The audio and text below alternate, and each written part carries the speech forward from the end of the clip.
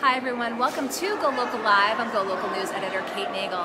Thanks for joining us at the Rhode Island State House. A lot taking place here today. I would like to welcome on my first guest, Senator Walter Felag. Thank you for coming on today. Thank you very much. It's a pleasure to be here. I appreciate it. Of course, you can hear a lot taking place in the background behind us, and we'll have another guest shortly. But wanted to have you on to discuss your piece of legislation addressing a very popular topic here in Rhode Island. That would be craft breweries. Now, in years past, they've expanded the amount that brewers can sell to the public because it's a slightly different category. And now this year, going to look from a half a case to a full case. And we're seeing the proliferation, again, of brewers and distillers. So talk with us about this legislation. Well, basically, Kate, what transpired a couple of years ago was that the manufacturing license, which the craft brewery industry utilizes to sell and distribute their beer or distillery, needed to be worked on. And so we worked closely with Senator Cisnowski and other senators and reps, and we came up with some legislation that said that these manufacturing license or breweries could have or sell up to 3 12 ounces of beer or 3 1.5 ounces of distilled liquor at their establishment, but more importantly, expanded from selling a six-pack to selling a case of beer, or selling from 375 of distilled liquor to 750.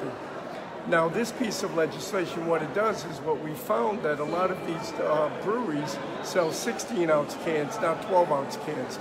So because of the fact that it was 288 ounces, which divided by 16 ounces gives you only 18 and not a case, we decided to expand the legislation to create a 12 ounces of a case of beer or 24 case of 16 ounces. So again, starting at that low number, gradually increasing, what are you hearing from your constituents and the public just to have that capacity to be able to take some more home with them at one time? Well, I think it's a good thing. I think it's a win-win situation because it not only provides a vibrant Rhode Island community that possibly we could have the next Sam Adams, craft brewery here in the state of Rhode Island, but also it allows those manufacturing licenses to sell their product at their establishment and to promote tourism. I've had 2 of my sons go to college, one in Colorado, and before he graduated, my brother and I went to visit him, and we took a tour of the Coors Brewery out there. And then my other son graduated maybe 6 or 7 years ago from University of Kentucky, and we were able to take the bourbon tour.